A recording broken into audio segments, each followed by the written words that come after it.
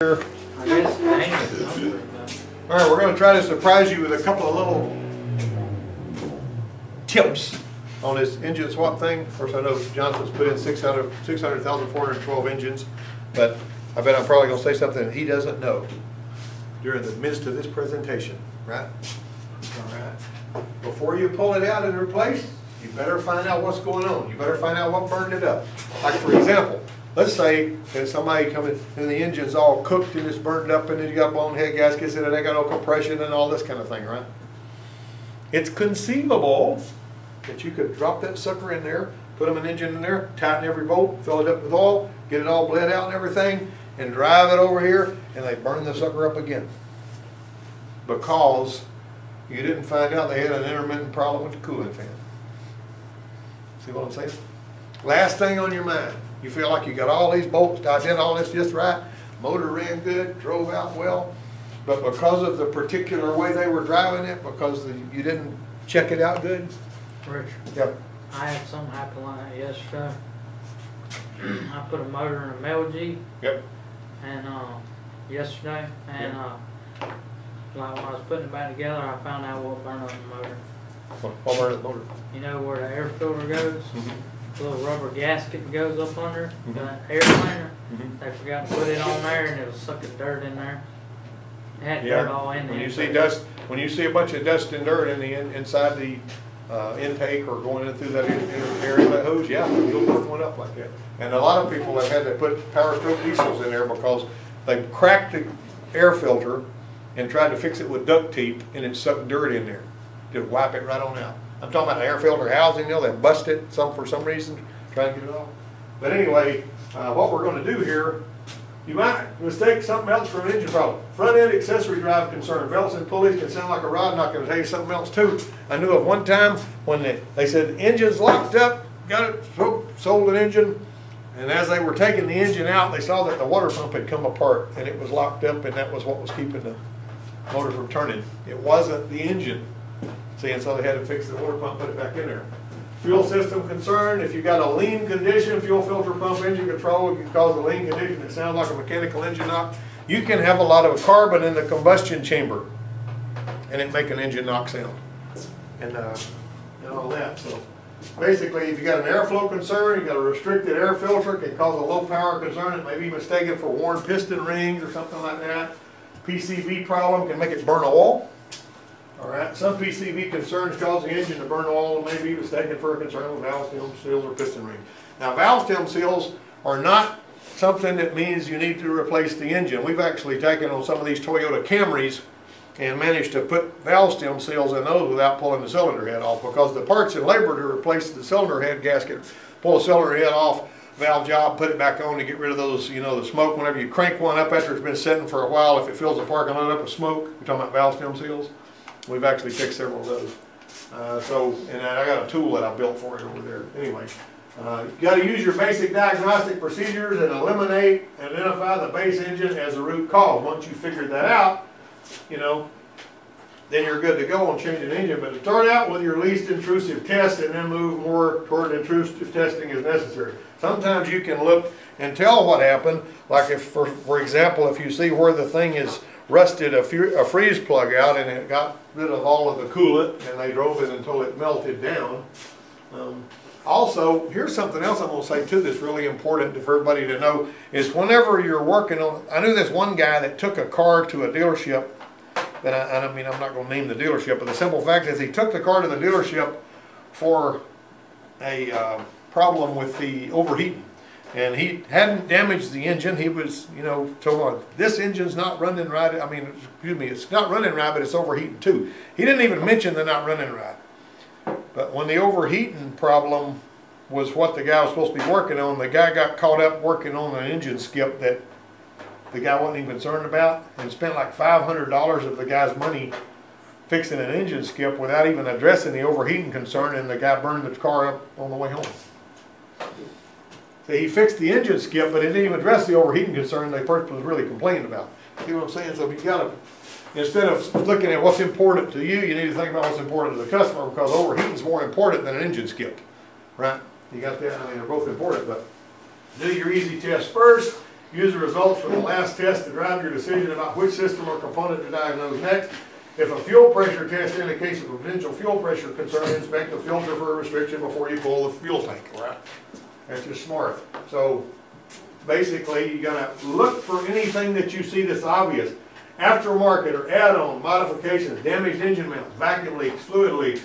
You know, if a less intrusive test identifies a concern, repair the concern. And then continue, then retest and see if you actually need to go there. Don't need to be throwing an engine in there if they don't need it. Sometimes a component that's causing the concern may be a symptom of a larger concern. We put an engine in that one vehicle out there. The reason I put that engine in that one vehicle is because it had been really, really hot.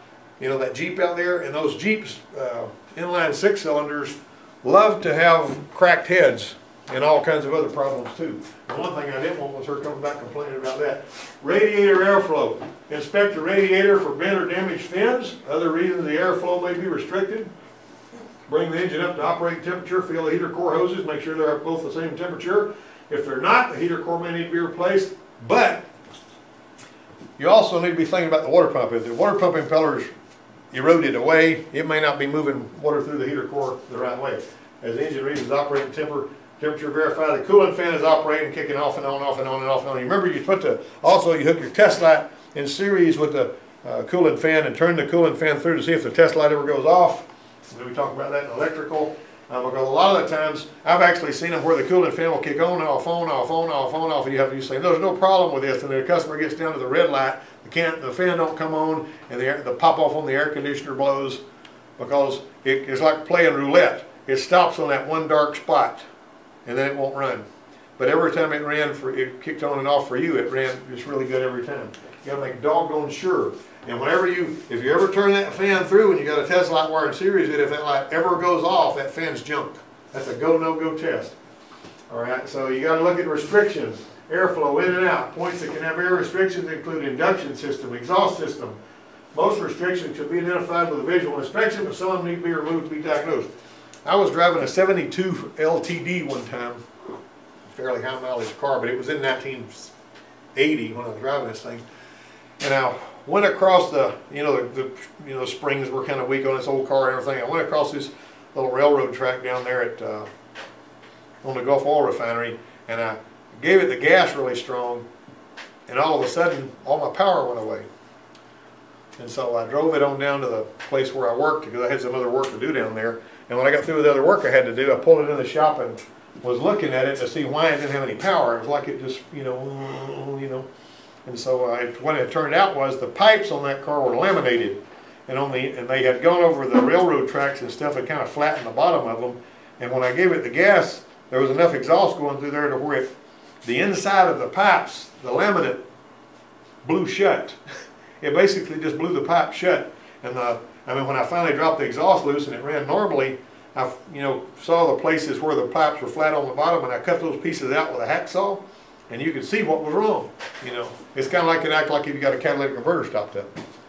Now one time over here, when I first started teaching here, I stuck a potato up in the exhaust pipe on a car for a bug, and this one guy kept revving it up until it blew the potato out, and it went over there and hit that wall on the other side, and I said, I don't need to do that.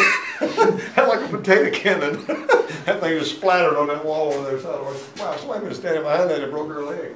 Anyway, to diagnose induction system restrictions, look for collapsed hoses or air tubes or a restricted air filter.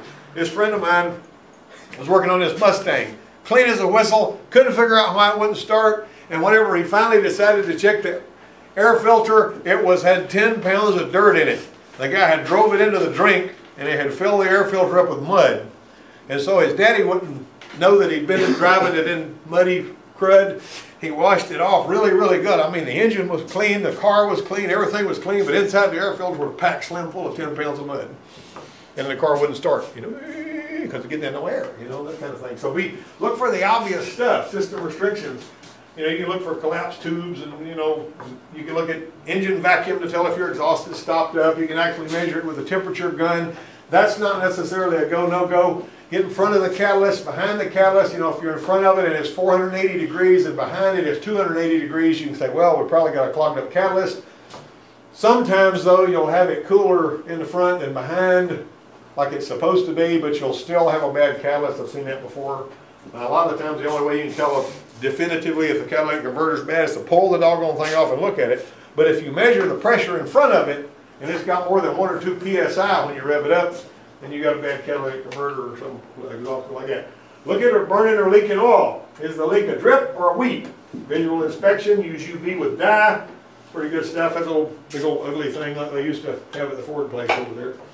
Alright, so this is basically them using the worldwide diagnostic system. Check to be sure the coolant's at the appropriate level in the degas bottle, which is that plastic jug over there. If it's at the correct level, check the coolant concentration. Make sure the thermostat's working. How can I use a scan tool to make sure the thermostat's working? Anybody know? The temperature. Look at the temperature. The temperature ought to go up, up, up, then it ought to drop. Then it ought to come back up, and it'll be fluctuating back and forth. It's about 195 and 205 or something like that. What temperature does the cooling fan usually come on? Like 2, I know on her car like 208. Yeah. Well, on some of the GM cars, it does not supposed to come on until 228. That's pretty scary, isn't it? Huh? Yeah, it's real high on some of them. A lot higher than you think it'd be. Of course, if you're less than about 230 degrees, you're okay. And you know, cars can get up to like 240.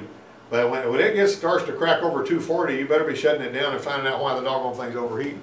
One time there was an Eagle medallion I was working on that came in there, and they said it was running hot. I mean, and it was running about 240 degrees, you know, bouncing right on that.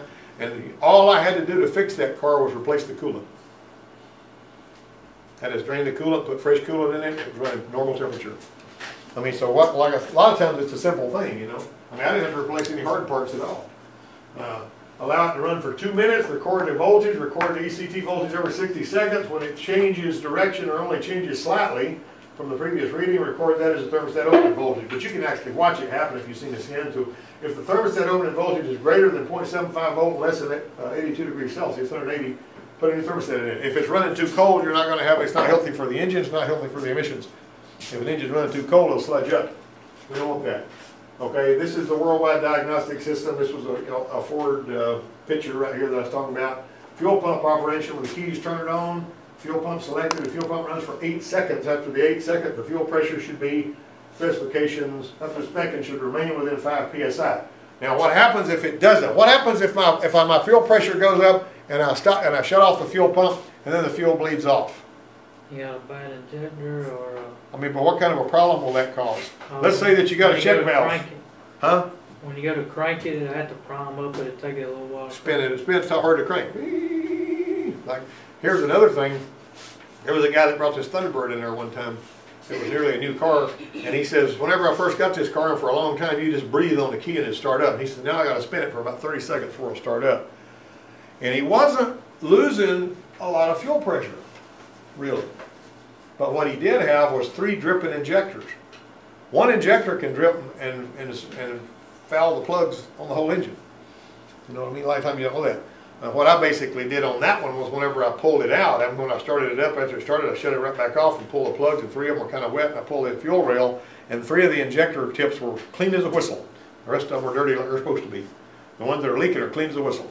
If you have a real clean injector tip, you know, all that.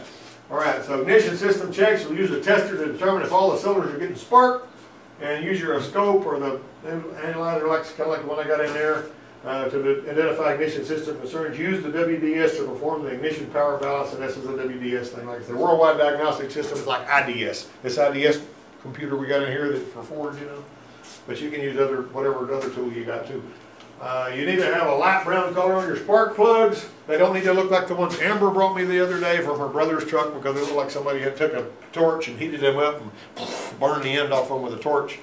It's hot enough in there. And you know how an umbrella, she was talking about it, turns the valve inside out like an umbrella that's flipped, you know. It just basically hammering and it's red hot. It's basically going to wind up, you know, getting to where it's a mess. I'd like to see that valve. Let's show some people that valve. You know what I'm saying? You take a picture of it or something, you know. Because I mean, I've seen those before. Like I told her, I usually see them on a boat. He'll let me bring it up here. Yeah, you can bring the valve up here. So it just basically, as the springs are slapping it shut, if it gets hot enough, it'll, you know, turn it inside out. Oil contamination, carbon foul, glazed insulator. What if I got black soot all over my spark plug tip? What does that mean? Burning oil. No, black soot. I'm talking about dry soot. Not greasy, just dry soot. It's not firing right. Running rich on that cylinder. That's rich running. That's hydrocarbons. Now the greasiness, sometimes if a spark plug's been misfiring because the plug's actually bad, it'll have a greasy look to it. That doesn't mean you got a problem in the cylinder. First thing you're going to do is put a plug in there and see if it messes up again. Now Amber, what I was talking to you about the other day when you first came and said, you know, why do these plugs, you know, get to where they're looking like this? And they were ugly too. And there was a guy that was working with me that had a truck. He was checking on an engine skip on it, number 5 cylinder, front one on the left side on that. And he had 160 pounds of compression on every cylinder except number 5, and it was 120. And because he had pulled a plug out, it was burned up. He put it in there, come back 2 days later, burned up again. All right, and so whenever he got through with that, turned out it needed a valve job. Took care of that problem. Now, but because see, if it's pulling air in there, you got a lot of air going in there. It's like a doggone, you know, pulling the trigger on a torch. Makes a real mess out of it. Belts and pulleys. All the accessories ought to be rotated by hand in the unloaded condition. Take the belt off, rotate those pulleys, see what they feel like. If any of the FEAD is what Ford calls front end accessory drive, it's your belts and pulleys and all that sort of stuff. If they don't rotate freely or they make a noise when they're rotated, you got to replace the component. What I'm getting you, by the way, Harley, is the whole schmear. We're getting the timing belt, the water pump, all of the pulleys and tensioners, and even then it's like $165 or something like that. Just replace everything in there. You know, I don't think we got any problem with that. If the drive belt is outside of the installation wear range window, install a new drive belt. I mean, I'll tell you this, if you've got a belt tensioner that's bouncing, good possibility you need to put a belt tensioner on there, because inside that belt tensioner is a little shoe that can wear out. And you remember, you were working on that one the other day, the belt was just a raising cane on it, like that, and somebody had put a belt on it, and it was still raising cane, and it was bouncing. We put a belt tensioner on it, and we had to put another new belt, and it didn't squeal anymore. So a lot of times you may look at a belt tensioner and say, well, I don't know why it's bouncing, but it's, you know, but you put that belt tensioner on there if you see one bouncing and you got any kind of an issue. You won't even think there's anything wrong with it, because what's wrong with it is something you can't see. It's on the inside of the tensioner. I got a Gates video I can show you about that. But anyway, drive belt rib cracking can occur at less than 96,000 kilometers, which is 60,000 miles in case you're left-handed. Rib cracking, cracks across the grooves, not a reason for concern. But as a matter of fact, they're saying if it's just got a few cracks on there, don't replace it. Well, I'm more worried about how the pulley rides in those grooves than I am, you know, belt crack. But typically, if you got belt crack, the belt needs to be replaced regardless of what this is. So look for water in the air filter in the intake. If somebody drives into the water and they drink some coolant, you remember how I told you it bent the rod on that Mustang, on that other thing over there? You got to pull all your spark plugs out and rotate the engine by hand. Now sometimes if there's something wrong with the fuel system, like for example if the fuel pressure regulator's got a busted diaphragm in it, and you turn on the and a fuel pump pushes fuel past the fuel pressure regulator into the intake and it goes into the cylinders, you can have a hydraulic locked on fuel. I've seen that before more than one time. And this one boy that was working with me over there, he was another drivability guy. I mean, I wasn't training him necessarily because he'd been in business a pretty good while. But he wasn't really familiar with Jeep Cherokees. And so he had a Jeep Cherokee that was hydraulic lock. You know, you spin it over, and it, you know, you can't squeeze water or liquid of any kind or oil or whatever. So he goes to do that. He said, well, I got to pull the plugs out of this and get the gasoline out of the cylinders, you know, so I can, you know, get it started after replacing the fuel pressure regulator or whatever it was. So he pulls all the plugs out. He unplugged the wires going to the distributor thinking he's killing the spark. Well, this one's got a crank sensor. So he's still got spark. And so when he spins it over, it lights off all of this gas that come blowing out of there. And it looks like an anti-aircraft gun out in the parking lot, getting big balls of fiery gas squirting up in there. Anyway, it didn't set anything on fire, but it scared the daylights out of him, I can tell you that. Anyway, make sure you understand how that works. And what we do, like on some of those, the Power Stroke diesels and all that kind of stuff, you know, if you don't, like on the old 7.3s, if you didn't take those little plugs out and drain the oil rail, you know, you fill up the cylinder. But what I used to do, and this was sort of like when I was in a sort of a hurry, I would go ahead and just let the stuff gurgle down in there, and then I would bar the engine over and let it push it out of there. You know, but you still got to bleed the oil rails when you're done. That's a diesel story. All right, the water of the fuel squirts out in the spark plug. May have been damaged by the liquid in the cylinder. If you've got one, like I say, that when you crank it up, it's misfiring until it cleans up its act, and you know, you feel like, well, I want to see before I ever start it if I got issues. So you pull all the plugs out, and then you put you a piece of paper or a rag or something like that, spin it over, and if it splatters a bunch of antifreeze out that hole, or if you look in there with a borescope and you can see it, or if you got green, green crusty deposits on the spark plug, where the antifreeze has been in there, if it's, green antifreeze, you can get orange stuff if you get the Dexter or whatever. Severe hydraulic lock can destroy an engine if you're not really, really careful. Stethoscope, identify the location of engine noise. We're doing that on this Dodge. Fully convinced it's got a cracked flywheel because of the noises it's making. It's making rumbling noises too, but it's also got the tick, tick, tick, tick, tick, tick that I hear when the flywheel's cracked. And so as soon as Zane, you might want to, well, we got to get that oxygen sensor changed out. And Dustin must have known how hard that was going to be, so he bailed on us today. I could probably let Jonathan do it, but he'd use a hammer, wouldn't he? This is the point. Determine if the sound is coming from the top of the engine or the bottom, and determine if the sound is coming from the left or the right side of the engine. We had that one car that one time. It was the hardest noise to find that I've ever seen, because you could touch the engine everywhere with the tip of the stethoscope and not hear a dadgum thing. But when you revved it up and let off, you'd hear something go brrrr, like that. But if you screwed the end off the stethoscope and used it for a listening pipe, you heard it really loud in the oil pan area. And it turned out it was that balance shaft that was doing it, making that racket. And that was like $400 something. The balance shaft has actually got the oil pump built into it, so you couldn't just get rid of it, Make sure the oil in the crankcase is the right viscosity and the correct level, and the battery is correctly charged, so you operate it till the engine's at normal operating temperature when you're doing your compression check. Turn it off. Remove all the spark plugs, set the throttle plates wide open. Do you do that when you're doing a compression test? Do you hold a throttle plate wide open? Most people don't.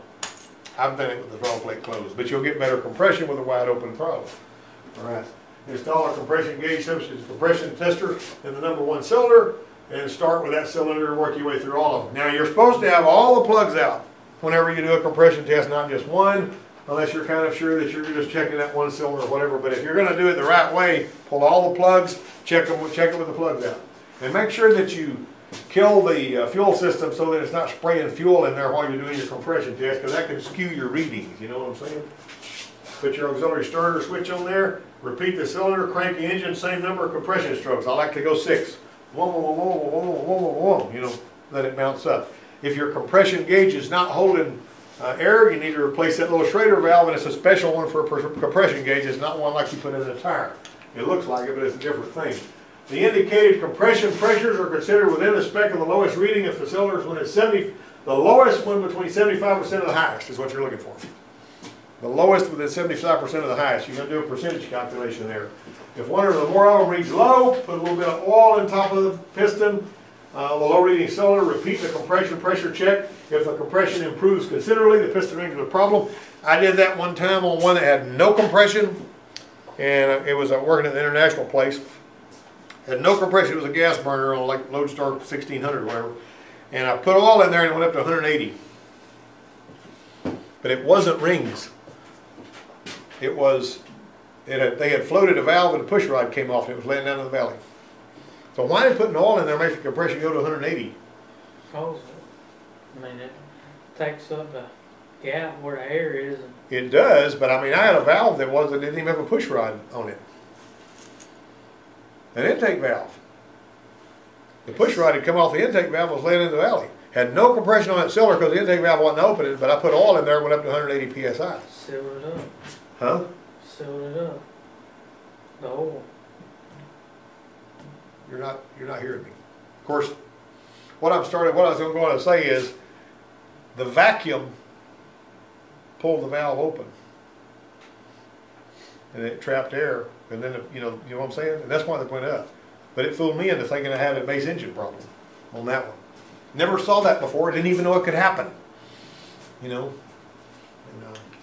All right, if compression doesn't improve, valves are sticking or seating incorrectly.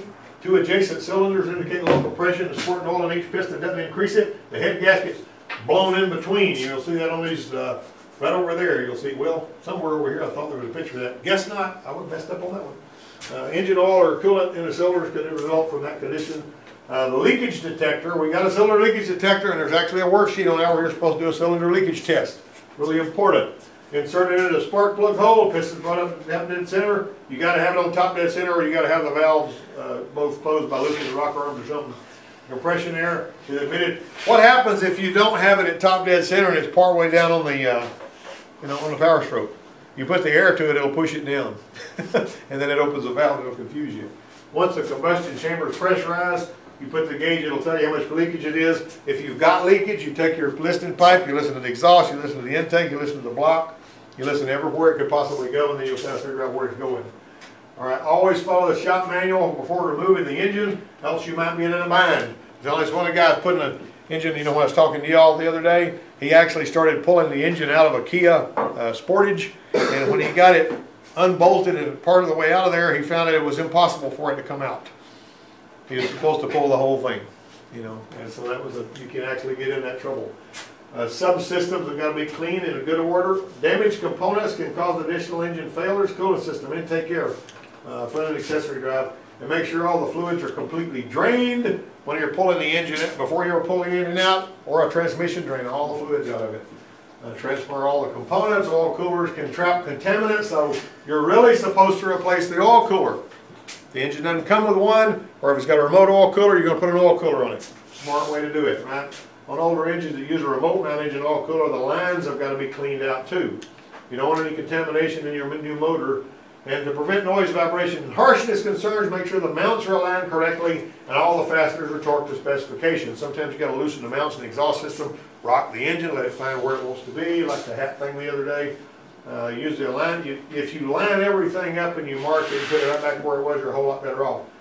Add the correct amount of oil to the crankcase, put an oil pressure gauge on it, disable the fuel supply, crank it in 15-second increments, allowing 30 seconds cool down between. You're priming the system. I tell you what I like to do. I like to put grease in that oil pump, because it'll give you a lot, it'll pick up oil a lot quicker that way. It's not that it won't pick it up. Although I will tell you this, there were some Cadillacs that were given trouble years ago. They would park at a convenience store, and they'd go inside with the engine hot, come back out, crank it out, wouldn't have any oil pressure. And you know what Cadillac had them do? They had them put 20 quarts of oil in the engine, crank it up, which would force the oil pump to pick up a prime, and then you'd shut it off and drain it down until it had 5 quarts in it. That was the dealer-approved procedure for getting oil pressure back on one of the Cadillacs that had an oil pump like one I just showed you. All right, so some temps of the vehicle, if you've got exhaust concerns, you better find those. You got a catalytic converter that's messed up, make sure of that. Add the right kind of coolant, fill the coolant system. This is the last slide I'm going to do, but I've always told everybody here, filling the coolant system up is not like pouring water in a bucket.